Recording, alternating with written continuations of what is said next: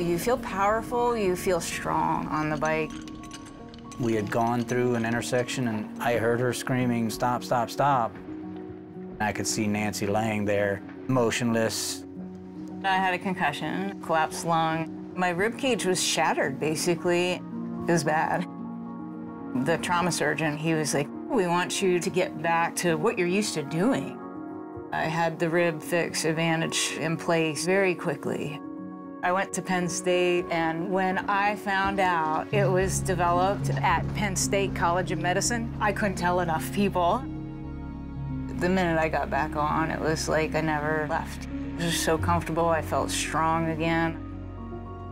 I am officially now Penn State inside and out.